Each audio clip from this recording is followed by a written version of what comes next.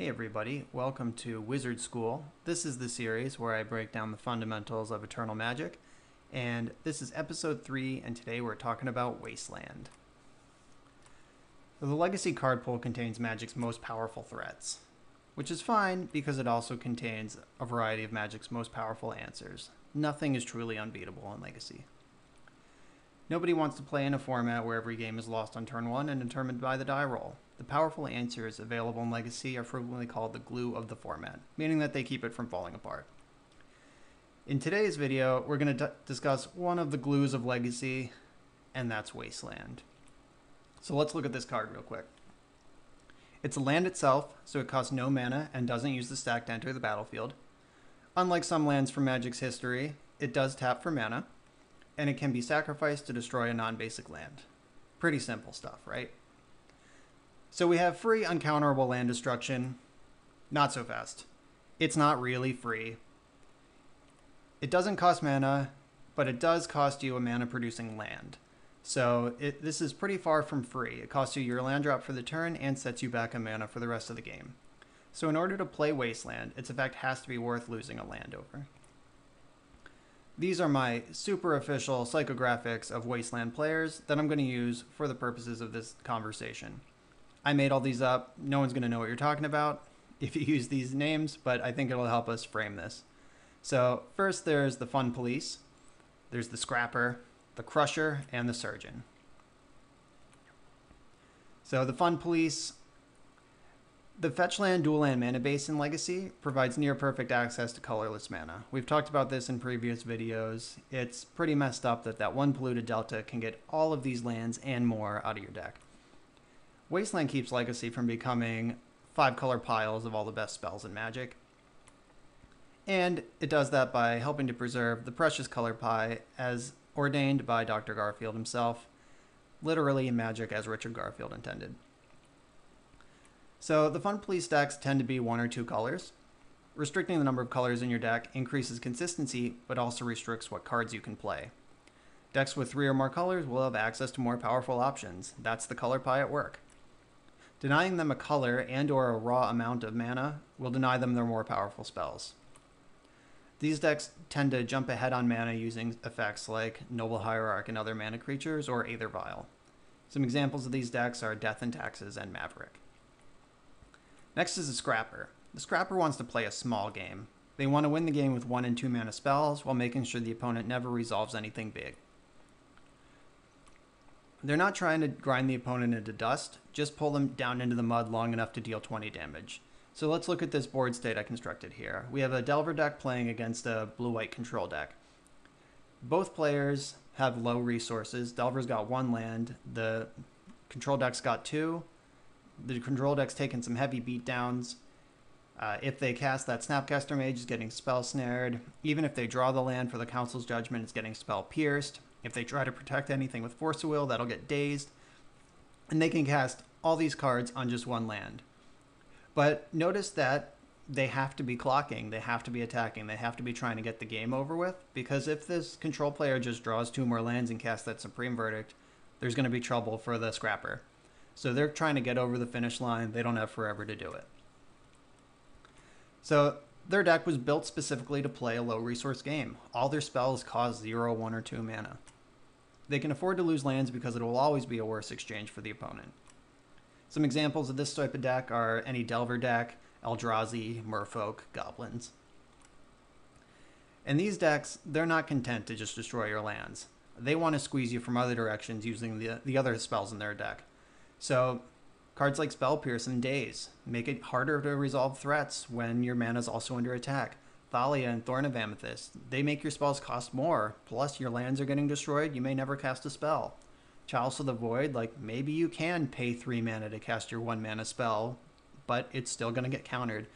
Like, they really squeeze you. The next one is the Crusher. Crusher decks want their opponent to have nothing left at the end of the game, a flawless victory. They create ways to pull ahead on resources as they push their opponents backwards on theirs. Games with these sorts of decks can last a very long time, and if you're dead, concede. If you're out of lands, feel free to save time, go to the next one. So Crushers build their deck specifically to abuse Wasteland. Some jump ahead on mana or play more than one land per turn. Some recoup lost cards or to pull ahead over time. All of them have ways to replay Wasteland over and over again. Examples of these sort of decks are like lands, 4-color loam, pox, and stacks. And the last one we're going to talk about is the Surgeon. They want clean answers to a variety of threats. Rather than stopping opponents from gathering resources, like all our other Wasteland decks, they try to stop them from cashing in. They want to stop the one payoff point rather than try to constrict everything that leads to that point. Sometimes the payoff is a land. Lands are difficult to interact with spells, so Wasteland can fill that role. So Surgeons build their decks to answer opposing threats. Counterspells, discard, and removal spells can cover most threats opponents can muster. Lands can't be countered, they usually can't be discarded, and they're difficult to remove from play. If everything else is under control, it's much better to lose a land than to lose the game. We can all agree with that. Losing the game is pretty much the worst thing you can do in Magic. So destroying a land is only for emergencies. Surgeons usually just tap Wasteland for mana. And since it's for special occasions, Surgeons tend to play less than 4 Wasteland. It's just a tool, it's not their plan. Some examples of these sort of decks, Stoneblade, Grixis Control, and Slow Depths. All of those play between 0 and 3 Wastelands, depending on their current build and the current metagame. Alright, so Wasteland serves a specific purpose in the decks that it's in. It could be to deny options, to push a tempo advantage, actually grind an opponent into dust, or just to answer specific problems. And not every deck wants Wasteland. Combo decks don't care about enemy lands, they're busy just winning. And true control decks usually can't afford to throw a land away, so they control opposing lands with other sorts of methods. So Wasteland is a versatile tool that a variety of decks use in different ways. It forces deck building decisions for everyone, whether you're building with it or building to play against it. And it's an essential pillar of keeping Legacy healthy. So now that we know what Wasteland does and what kind of decks it goes in, let's talk about some tips, tricks, and clever interactions to maximize your Wasteland experience. So when's the right time to use your Wasteland? That's pretty much the same as every other thing in Magic. You want to do it when you have the most information to know what to do with it. So there's usually no reason to do it in an opponent's end step. So let's look over here. We got Wasteland. We're in the end step. We just fire off this Wasteland in the end step because we can. Then we get around to our draw step, and whoops, we drew a 3-drop that we can't cast. We probably didn't even care about that Tundra because you can't kill True Name Nemesis with Swords to Plowshares. So we messed up. There was no reason to do that. Waiting for your own draw step is what offers the most information. So here's the structure of a Magic turn. You'll notice that the draw step has its own window to play effects. After you untap, and then you do your upkeep effects, then there's a window where you draw your card, you see what you're going to have for the turn, and then you can play instance or activate instant speed abilities. And the reason to use your Wasteland here is that mana empties after each step and phase. So if you destroy a land in your draw step and your opponent floats mana, that mana will be gone for your main phase when you want to start casting spells. So let's take another look at that. This time we didn't shoot it off at the end step. We draw for turn, it's Tarmogoyf. We have 2 mana to cast this Goyf. We don't want this Goyf to get Swords to Plowshare right away. So in the draw step, we pick off that Tundra, then move to our main phase where we can cast Goyf unimpeded. So there wouldn't be much of a Wasteland video if we didn't talk about the most threatening lands in Legacy. The Stage Depths combo is a major player in the metagame. It's in a bunch of different shells, it's very powerful. The combo works by copying Dark Depths with Thespian Stage. Once it's copied, you'll have 2 Dark Depths. You'll have the original with ice counters on it, and the copy with no ice counters on it. The Legend rule will eat one of them. You sacrifice the original, you keep the copy, and you're left with a Dark Depths that has no counters on it, which will trigger and make Merit Lage. You can make a 20/20 flying indestructible creature at instant speed on turn 4 without ever casting a spell. That's serious business. So how do you stop this from happening? All the combo needs is land drops. Lands can't be disrupted by counters or discard. And to beat Merit Lage, you'll need to remove an indestructible 20/20 at instant speed or destroy the lands that make it before it arrives. If only we had some cheap instant speed piece of interaction. Alright, so obviously I'm talking about Wasteland. There's several ways Wasteland lines up with the combo, and it's all about timing. We're going to run through what to do and what not to do here. So wasting first does nothing. You're not going to want to do this. If your opponent has stage and depths in play and you have a Wasteland, if you go to waste one of them, they'll just combo in response, boom, 20-20, you're dead. You can slow the combo down. If they go for the combo, you can waste one or the other in response, and they don't get a 20-20 right away, but they do still have a land in play, one or the other, whichever one you didn't destroy. So if you left stage in play, all they need to do is draw another Dark Depths or cast a single Life from the Loam, and they're right back in business. You could be facing down the same combo again on the very next turn. And now you don't have a Wasteland. Or you can Galaxy Brain, just blow the combo away. This is how you want to interact with this combo. So just let them do it. Let them copy. Let the copy resolve. They legend rule. And now when there's only one Dark Depths in play, destroy that one. Sacrificing the Dark Depths itself is part of the conditions of getting a Merit Lage. So you can let it trigger, in response destroy it, and then they have nothing to sacrifice. So then they're down 2 lands to your 1. You used 1 card to answer 2 of theirs. They're at least 2 turns away from presenting the combo again because it's going to take 2 land drops, and they have to find both pieces again. So that's the way you set them back the most with a Wasteland. You got to be patient. But you also got to watch out for enemy Wastelands. If you're in a standoff where they can't make the combo because you waste them, and you can't waste them because they'll make the combo, and they draw a Wasteland, they can waste your waste. And then in response, you have to go for it, and then they get to make a 20-20, and there's Merit Lage. Wasteland attack and Wasteland protect. Well, let's talk about how to get a little extra out of Daze and your other soft permission. Daze can dominate early turns of a game, but it loses potency as the game goes on. Wasteland helps keep Daze relevant in some pretty obvious ways. You know, you destroy their lands, they have less mana, it'll be harder to pay for Daze. That one's pretty obvious. But here's an extra spicy little trick. So here we are, we got a Delver deck with Daze in their hand playing against another blue-white control deck. Your savvy blue-white control opponent has correctly identified that you tapped your Volcanic Island on your turn. They're not going to get spell pierced, they're not going to get red blasted. You only have 1 card in your hand, so it's not Force of Will. The only thing they have to worry about is Daze. So they play their 5th land, no worries, put Jace on the stack, they can pay for Daze with that 5th land. If you Daze here, they'll just fetch, they'll pay, and they have a Jace. However, if you waste this fetch land, that'll go onto the stack, and then you Daze in response to the fetch, you get to kill that Jace. And they'll still get their land, but they don't have Jace, so who cares? The same trick applies to all soft permission. You can cheat an extra mana on your Spell Pierces and your Flusterstorms using that same Wasteland trick. Note to the savvy control players out there, if they had just fetched first, then they wouldn't have been in this position. Once they have the 5 mana in play, the Wasteland trick doesn't work anymore. So watch out for this on both sides of the table. And that's not the only reason you might want to waste a fetch land. In Eternal formats, the top of your deck is frequently a resource. The opponent won't lose a land over this exchange, but they might end up losing something else. So you can Wasteland pre or post Brainstorm. As we know, the best Brainstorms are the ones you line up with a fetch land. You draw your 3, you put the stinkers back, then you use your fetch land to shuffle them away, and you're drawing wild, and you have a perfect hand. So Wasteland can mess that up. You can respond to the Brainstorm by hitting the fetch land, and then they draw their 3, they put the stinkers back, and they might have to draw through those stinkers again.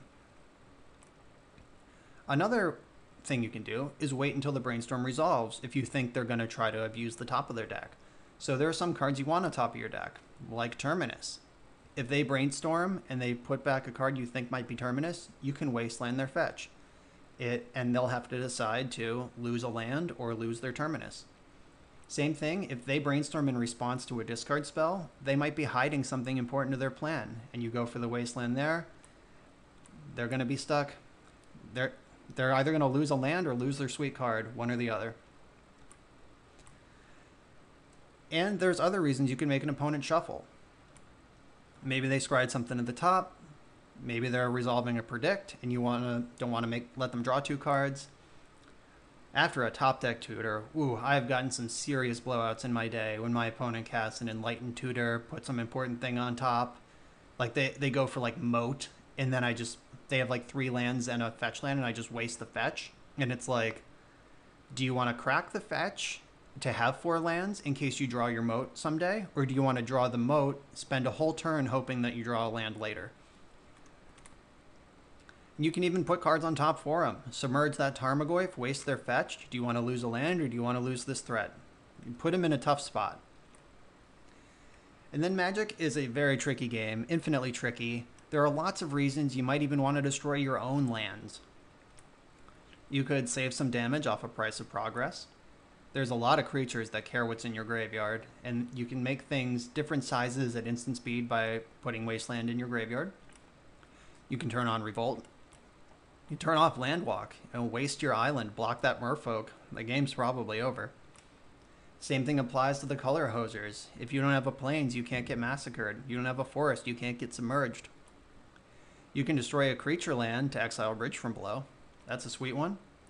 You can destroy lands with enters the battlefield triggers like Bajuka Bog and then get them back to do it again later.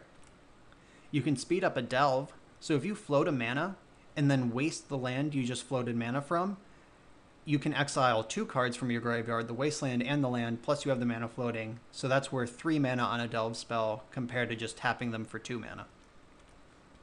You can also very slowly dig your way out of a back to basics with Wasteland. You Wasteland your tapped non-basic, then you replay it from the graveyard. The next turn you replay the Wasteland from the graveyard, waste another non-basic, then you play that one from the graveyard. So every other turn you can get an untapped land if you have a Crucible of Worlds versus back to basics. It's slow, but the back to basics matchups tend to be slow. That might be a line out of there. You could even go off with the Gitrog monster. That's more of a commander interaction than Legacy, but Nickfit is a deck. It's wild out there. Anything could happen. Here's where things get extra weird. A Wasteland can target itself. The way the Magic rules are structured allow this to be possible. So this list here is everything that happens when you cast a spell or activate an ability. These things happen in this order every time. You choose your target up here, but you pay the cost down here. So you announce, I would like to Wasteland. The game says, sure, what's your target? I choose this Wasteland that's currently still in play. Then you figure out what it's going to cost for you to do that. Usually it's tap and sacrifice. Then you pay those costs lower down. You pay the cost, you tap it, you sack it, the ability goes on the stack, where it promptly fizzles because it has no legal target. Now, why would you want to waste your own Wasteland? Comes in handy for a lot of the same tricks we already talked about. If you want to turn on Revolt, if you have 6 cards and you only need 1 more in your graveyard for Threshold, if you don't have a land and you need to turn on Delirium, if you want to grow a Tarmogoyf, grow a Knight of the Reliquary, and 1 point's enough, like, that's it. You don't have to spend 2 lands to turn these on. You can also tap Wasteland for mana. This ability, we haven't talked about it much, but it is not flavor text. This is Wasteland's flavor text, and it's a pretty sweet flavor text at that. But up here, this is real game text. Decks that use Wasteland as a tool will tap it for mana more often than they sacrifice it. We did talk about that. So if your deck has expensive spells, you need to be careful about sacrificing your lands. You can't just... If you're playing Jace the Mind Sculptor, you can't just turn to Wasteland your opponent. That's just not a viable option. Like, you gotta save that, you gotta build your resources, you have a different plan. Even the Fun Police and Scrapper decks, those smaller decks that are trying to screw their opponent with Wasteland, they should watch their relative resources.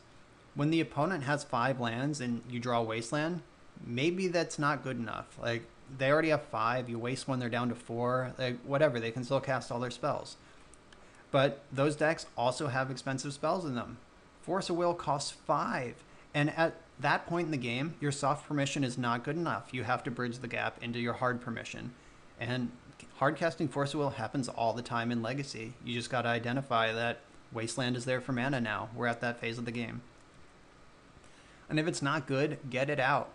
There are decks that play few, if any, targets for Wasteland, and others just play a ton of basics to ignore it. Look at this Miracles list. They have 10 fetches and 7 basics. You are not shutting down this deck with a Wasteland. This Burn deck, literally no targets. You can't even do any of the shuffle tricks with a fetch land because they just don't even have them. And this Storm deck, they have so many basics that they have another one in the sideboard. They can bring in more basics. And they also have ritual effects and artifacts to jump ahead on mana. Like, you're not going to screw this deck with a Wasteland either. Though some decks are built to blank Wasteland, and that can be a problem for the Wasteland strategy. Like, I mean, if you're built to squeeze mana and they're built not to let their mana get squeezed, you're going to have a bad time. And if they're not pulling your weight, just board them out. Replace them with extra spells. Don't worry about your land count. A lot of the time, they're not really there to cast spells anyway. Like, Wasteland is a spell in a lot of Delver decks. So you'd rather just have 4 real spells in that spot if Wasteland is not going to do what you need it to. So that was a lot. We covered a lot of stuff that this card can do, and there's so much more. I didn't even get into any deck-specific niche interactions. Like, I'm sure an expert lands player, an expert Death and Taxes player could tell you all sorts of ways to make the game dance around a Wasteland, and we're not even going to get into that. We also didn't talk about how to play against Wasteland. That's a topic for another day. This card, this unassuming little uncommon from Tempest, just has so much you can say about it. We could spend hours talking about Wasteland, but we don't have hours today. So thanks for watching. Hit the sub button if you haven't yet. Share this, tell your friends. Follow me on Twitter. I love talking about Magic there. And check out the Eternal Glory podcast if you like hearing about Legacy. I am a co-host on that podcast, and it's available wherever podcasts are found. And for this episode, special thanks to Eric Virgo and Lawrence Harmon for helping flesh out today's topic. And then thanks to everyone who replied on Twitter when I was looking for cool Wasteland tricks to talk about. Again, that's another reason to follow me on Twitter. This topic was suggested by some of my Twitter friends. It was honed by other Twitter people. And the next topic could be picked by you, so come check it out. Once again, thanks for watching. I hope you learned something, and I'll see you next time for Wizard School.